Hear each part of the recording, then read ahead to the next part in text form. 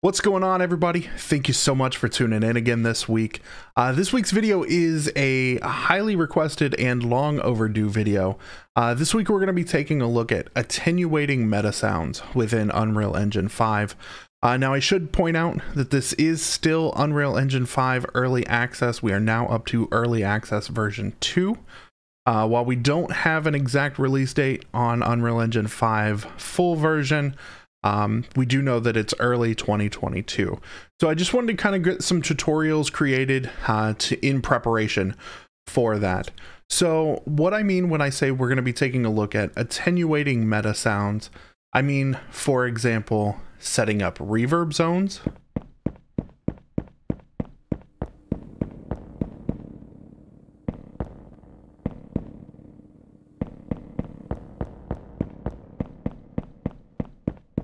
setting up occlusion,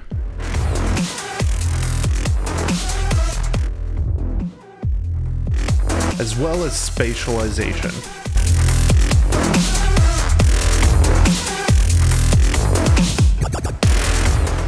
So if you're new to the channel, make sure you hit that subscribe button along with the notification bell so you don't miss out on any future content.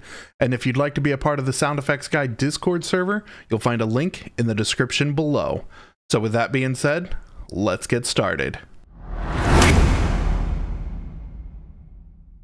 All right, so we're going to kick things off with talking about reverb volumes, and we're going to first discuss it by deconstructing this scene, and then we'll jump into building it from scratch.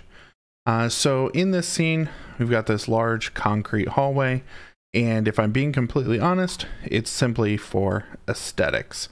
So if we move that out of the way and show all of our assets, what's really driving this whole thing is this audio volume. So even with the hallway moved out of the way, we can come over here and we hear our regular footsteps.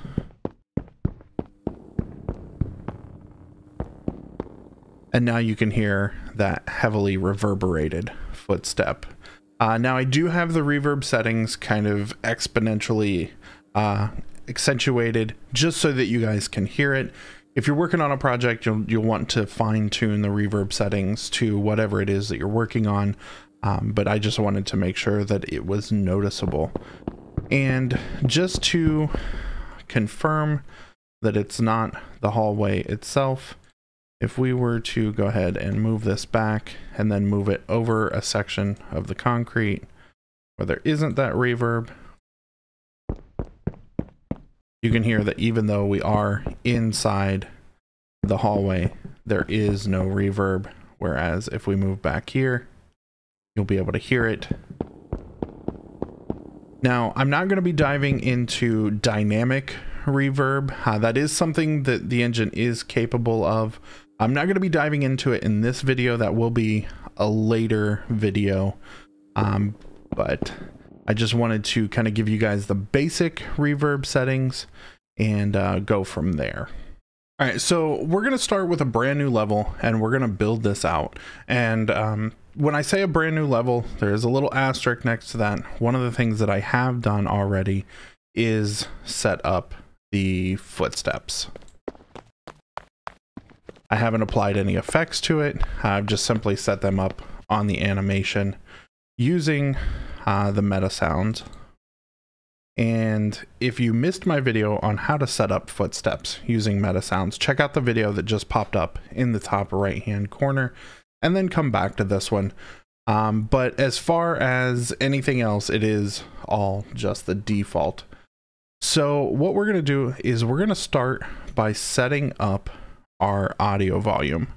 So I'm going to come over here and just type in audio volume and we can drag that in. And we're going to size this up a little bit.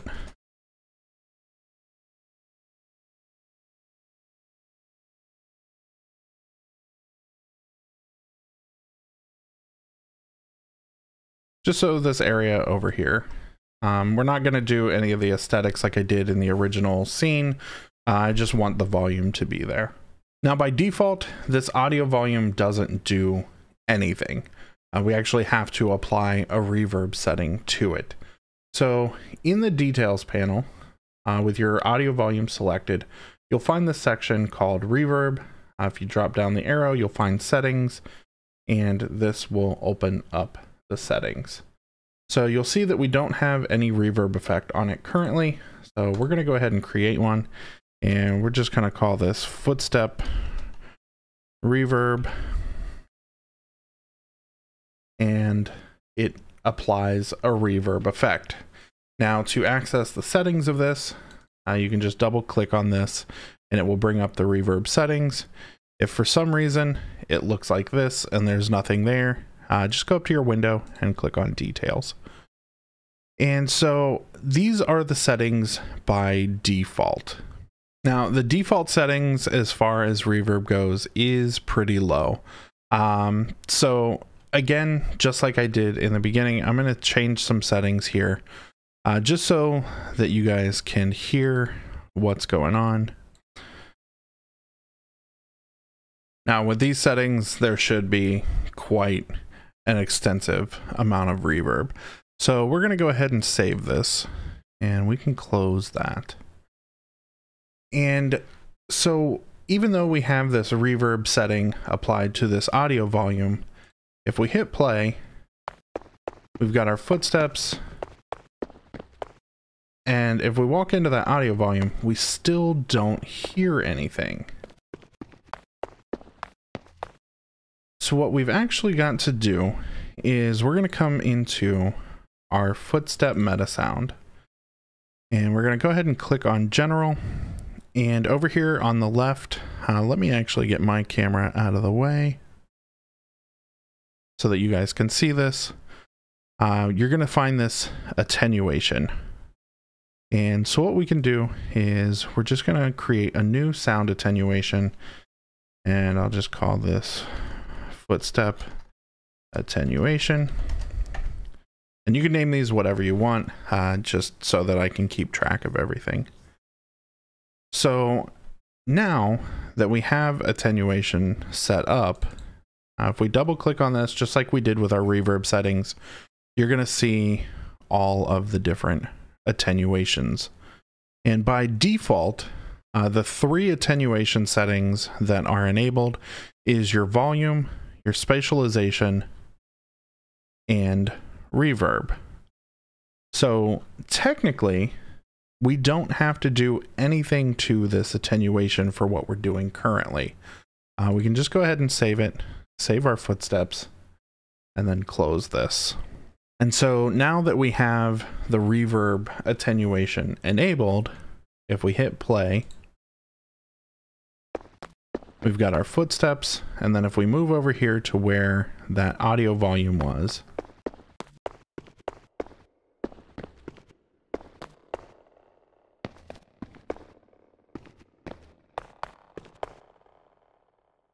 it's still a little difficult to hear, but there is now reverb applied to it. So if you want to increase the volume of that reverb, we can come in here to our meta sounds.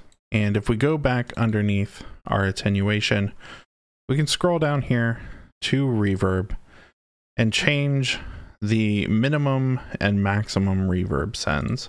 So just for the sake of doing so, I'm going to make both of these 1.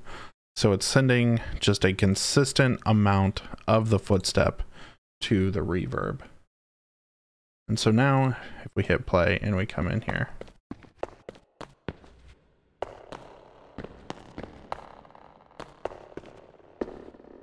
you can hear that there's quite a bit more reverb being applied to those footsteps. So if you're looking to really fine-tune your reverb zones and fine-tune how much audio is being sent, you're going to do that within the footstep reverb and the attenuation settings. All right, so now we're going to talk about occlusion, and I'm going to include spatialization in this as well. So in this scene, we've got a room set up, and inside this room, we've got some lights, some speakers, some sound foam.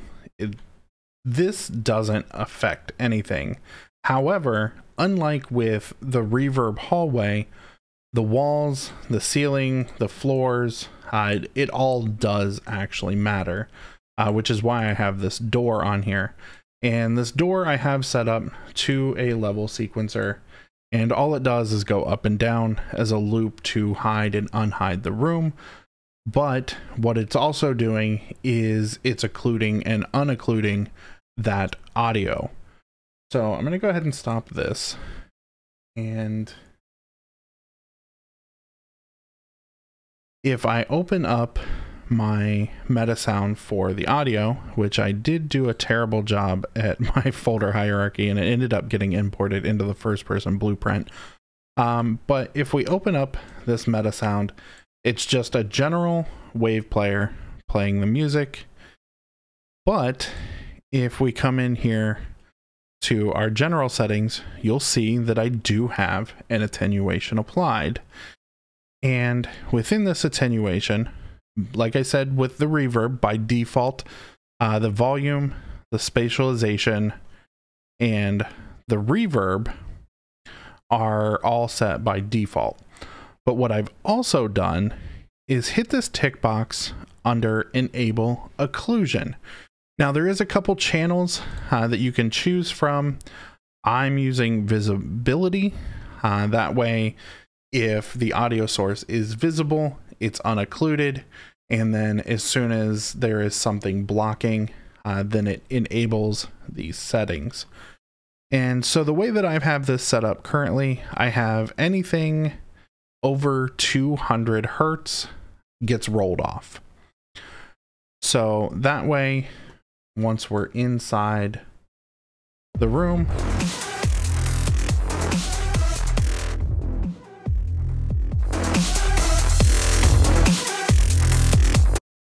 we're hearing all of the frequencies, but then as soon as it gets occluded, then everything above that 200 hertz gets rolled off.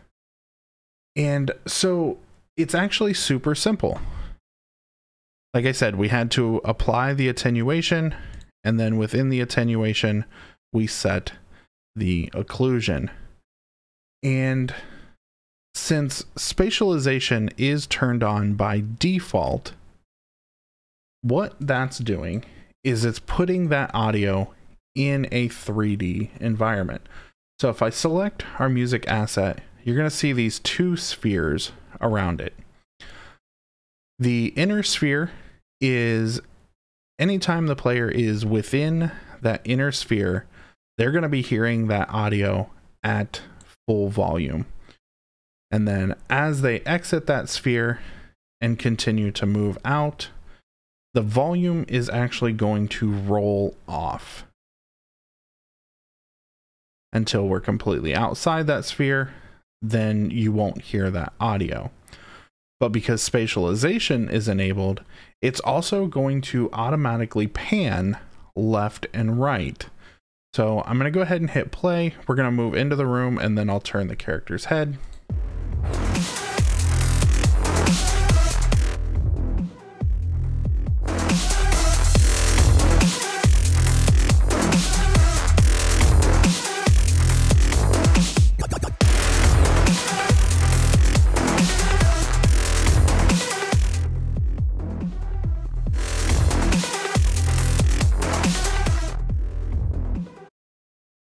And so you can hear that everything's actually working together. So as we pan the character, we're hearing the audio pan in that 3D environment, but we're also hearing the occlusion still as the wall goes up. And as we move further away, you can hear the volume of that audio fade out. All right, so that's going to wrap things up for this week's video. If there's any other topics, whether it's Unreal Engine 5, Unreal Engine 4, or just sound design in general that you'd like to see me cover, let me know by dropping a comment in the comments section below. Or again, you can get a hold of me on the Sound Effects Guy Discord server. Until next time.